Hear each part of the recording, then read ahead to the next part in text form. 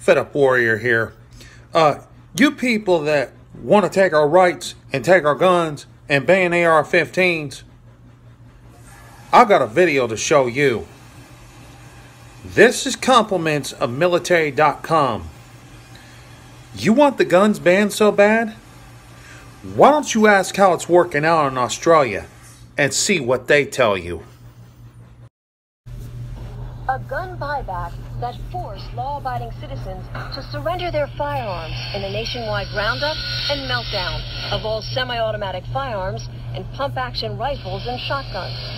640,000 ordinary conventional firearms confiscated and destroyed. It was an absolute joke and a tragedy. I actually turned in 3 firearms. And it broke my heart. I mean, it was 40 years of collecting, and I can't say it any other way than that. I felt sick. I had to hand them in because if I didn't, I was going to jail. There's no ifs or buts about that. By taking that gun away from me, they've stolen something from me. A right stolen by their government, promising safety in return for its gun bans. But now citizens know the frightening truth. The cost of lost liberty can be measured in the loss of life. It's become very, very obvious, even to Blind Freddy, that the expenditure of $500 million has done absolutely nothing to reduce crime. It certainly didn't do what the government touted it would do, which was to reduce crime. It hasn't done that at all. In fact, there's been more. This has been a lot of bull and hasn't really done much to help society and with its problems. Cold, hard facts, the anti-gun forces can no longer escape. Armed robberies have skyrocketed, up 69%. Assaults involving guns rose 28%. Gun murders increased 19%. And a new phenomenon, home invasions jumped 21%.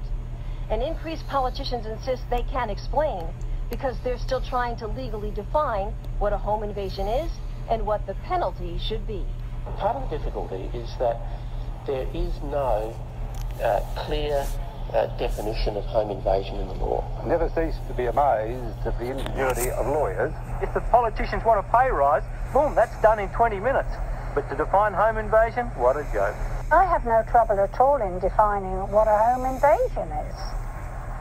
I think if someone sets their foot inside your door uninvited, they are invading your home and your privacy. And victims who have survived home invasions don't need a definition. They've lived through hours of terror.